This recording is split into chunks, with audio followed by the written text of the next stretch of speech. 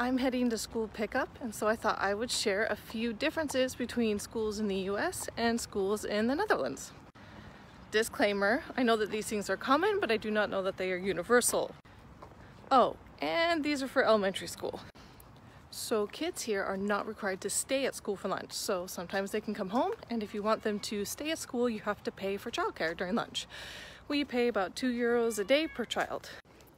Kids can start school at age 4, but it's not mandatory until age 5.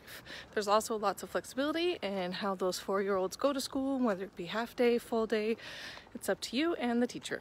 One of the biggest differences was that kids can go off campus for a lot of reasons. They might go down to the park at the end of the road. They might go swimming at the local swimming pool. You don't need a permission slip every single time kids are going to leave school. Another difference is that you can choose schools. So we go to a school slightly further away, that's a Montessori school, because we had a friend there, and so we chose to go there instead of one of the 2 schools that's closer. Overall, we're really happy with our decision to send our kids to the local school instead of the international school. They've been able to learn Dutch, make local friends, and it's been a great experience for them.